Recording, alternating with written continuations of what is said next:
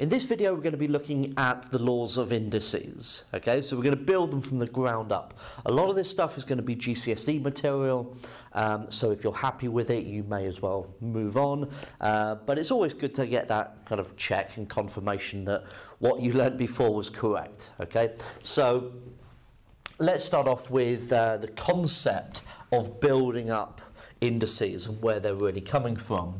So we want a shorthand notation for multiplying two unknowns together, for example, and we should know that that is x squared, okay? And so if I have x times x times x, that becomes x cubed, okay? So the index is telling us how many times I'm multiplying x by itself. Now, if I put in these as x squareds, okay, if I put these in as x squareds, well, now I've got really two different things here.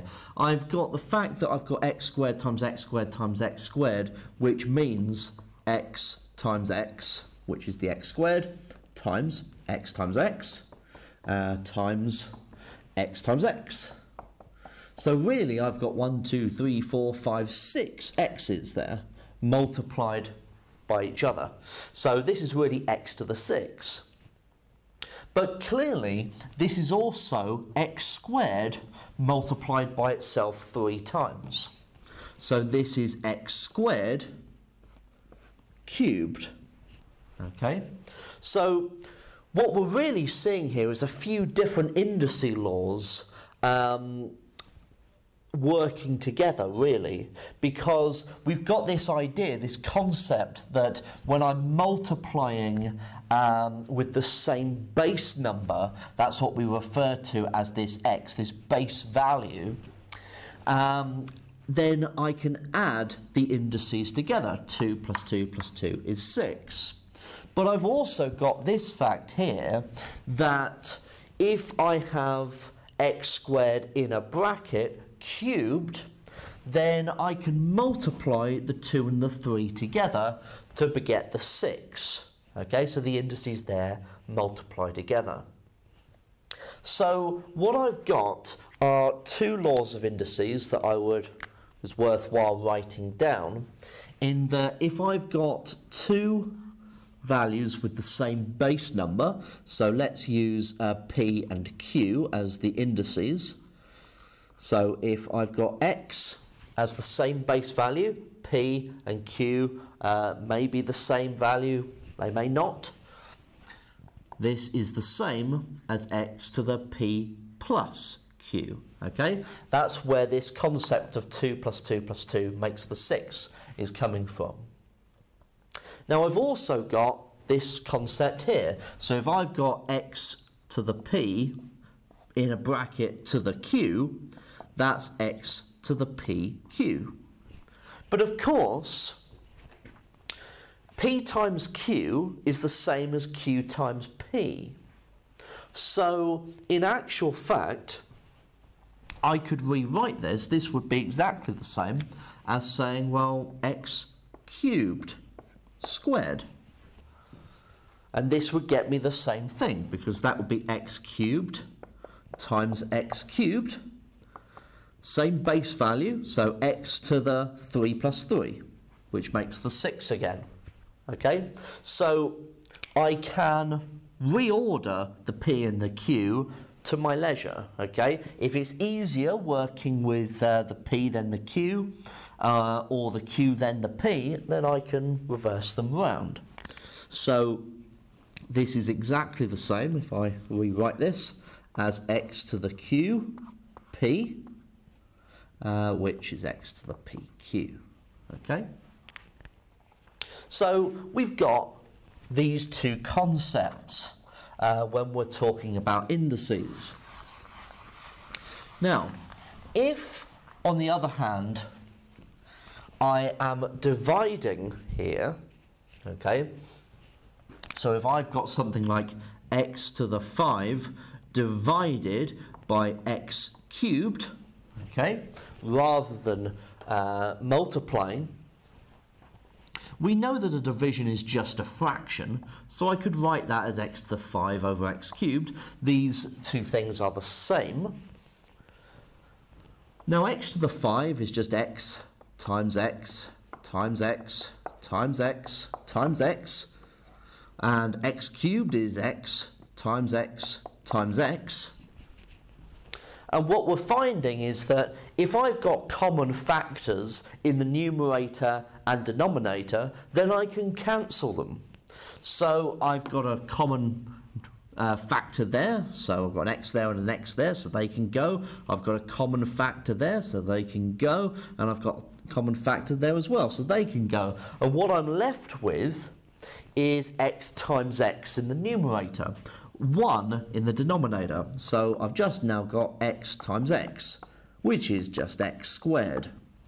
So it appears that because I'm removing 1 by 1 from the numerator denominator, that really I am just subtracting the 3 from the 5. So this is just the same as x to the 5 minus 3, okay, that x squared. So when I am dividing, then the indices are subtracted, okay? So I now have here 3 indice laws that I can work with from here on out, okay? These are true. Right, so if that's how they work, then what about for particular values of P and Q? Okay, because we understand what is really happening, what I mean by something like x to the 3, okay? I know what that is, that's x times x times x. But what do we mean when we're talking about x to the 3.5? What happens when the power becomes a decimal? How does that work?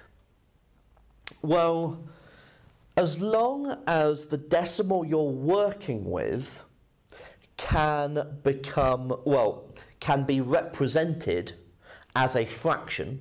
So what I'm talking about here, if you were thinking about what we did in the previous video, I'm talking about rational numbers here. As long as that power is a rational number, so in this case I could write this as x to the 7/2, then we have a way of understanding what that does. Okay? Now, let's see. If I use this rule up here, this one here, this third one, then if I could write 7/2 as a product of two things, so 7/2 is the same as 7 times a half. Okay? So 7 times a half. Now, let's reorder those. Okay, because that would be exactly the same as that. And if I think back to this, well, okay, that means that x to the half times 7 is the same as x to the half to the 7. Okay, because having it within the bracket means that these two things are multiplied. So I understand what the 7 does. Okay, it's multiplying by itself 7 times. But the problem is that fraction. What does that fraction actually mean? What is that doing? Well, the fraction that we use, so 1 over a number here in this case, is a root. Okay, so we use that to represent a root. So in the sense of a half, that is a square root. So what we are saying here is that if I've got x to the 1 over p, then this is the pth root of x. Okay? So when we've got this x to the half, I'm just meaning the square root of x. Okay, that's what that represents. If this had been a third, this would be the cube root of x. If it had been a quarter, then this would be the fourth root of x. So this is another part of indices that we need to be able to identify. Okay, and this ability to manipulate and choose the order is very important and something that we'll be coming back to in the next few videos. Okay, so that takes care of rational numbers. What if we had an irrational number? Well, therein lies some problems. Okay, so although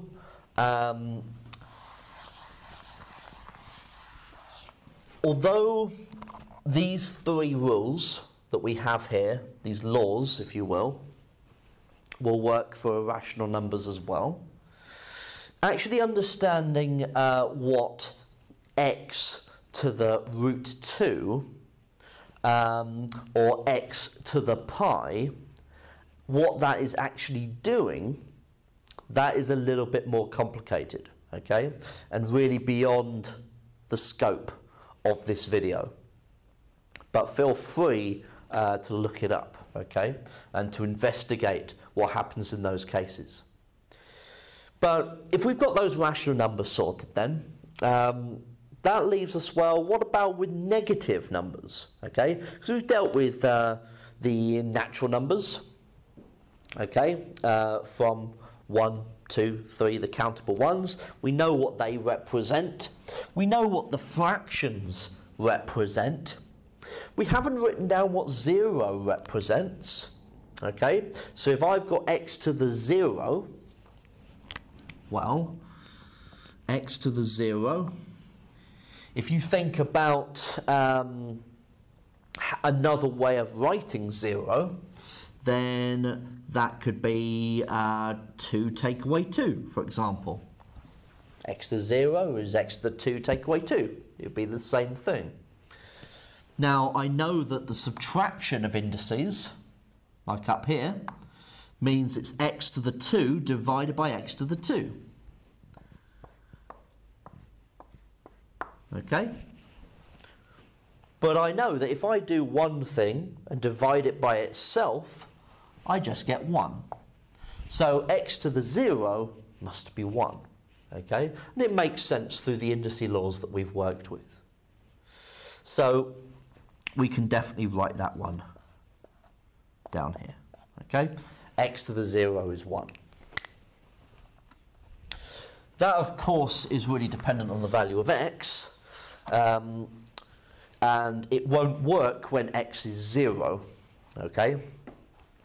When you start looking at 0 to the power of 0, strange things start happening. Yet another one to look up and research. Okay? But for any other value of x, as long as it's not 0, that's fine. Okay? So we've got those negative numbers. Let's have a look at those negative numbers. So what is going to happen when I'm talking about x to the -1? What does that really mean? Well, we could use a similar idea to how we looked at x to the 0, because I could write that as x to the, let's say, 4 take away 5. Now that is x to the 4 divided by x to the 5, okay? That's how we used our second law that we have there. So what I would have is x times x times x times x. So 4 x's multiplied together on the numerator, and in the denominator I'd have 5. So x times x times x times x times x. And because we've got common factors, we can cancel. So x, x, x, x, x, x, x, x. And that's, of course, going to leave me with 1 in the numerator, okay? When all of those have gone, I'm left with 1. And I've got x in the denominator. So that means that x to the -1 is 1 over x. Okay? So that minus sign is just giving us the reciprocal. Okay? This is called the reciprocal of x. So that means if I had x to the minus 2, let's say that would now be 6. So I'd have an extra x in the denominator, and I'd be left with an extra x left over. So I'd now have x times x in the denominator. So I'd have x squared. So we're seeing that x to the minus 1 is 1 over x to the minus 2 is 1 over x squared. So x to the minus p is 1 over x to the p. Okay? So these are the laws of indices. These are really kind of how they work together, and these three are identities that we can utilize. Okay? So it is very important that you know these and are able to apply them in different situations. Okay? And we are going to look at a few different situations in the following videos.